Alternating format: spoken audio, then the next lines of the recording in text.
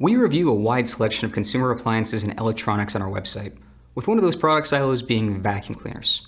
We've tested 110 vacuum cleaners on our previous 0.8 test bench.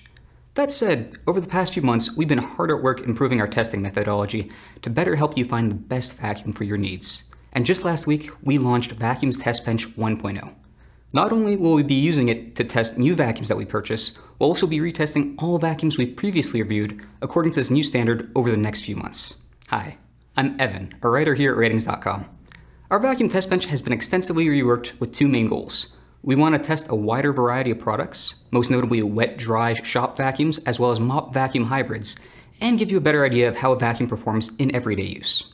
Some of the most notable new tests that we've added include tests for how well a vacuum can clear stains on bare surfaces and how well a wet-compatible vacuum can clear puddles of water. We expect hybrid mop vacuums and wet-dry shop vacuums to perform especially well in these respective areas. A new cracks test has been added to measure how well a vacuum can clear fine debris and progressively deeper crevices using a purpose-built rig. New tests for measuring both suction power and noise in different configurations and surface types have also been added. We've added a new workshop usage section, which is there to tell you if a vacuum is a good option for cleaning garages or workstations, and encompasses many of the new tests that we've added. A new air quality test section has been added to show you how well a vacuum can seal in fine particles by using a smoke machine. There have been a wide variety of small changes and updates to our existing tests. A new video has been added to the user maintenance section of the review, which is meant to show you how easy it is to clean out a vacuum's brush roll and empty out its dirt compartment. We revised how we display cleaning performance on different surfaces to better illustrate what we consider to be a good or bad result. We've also split the automation section of our test bench in two.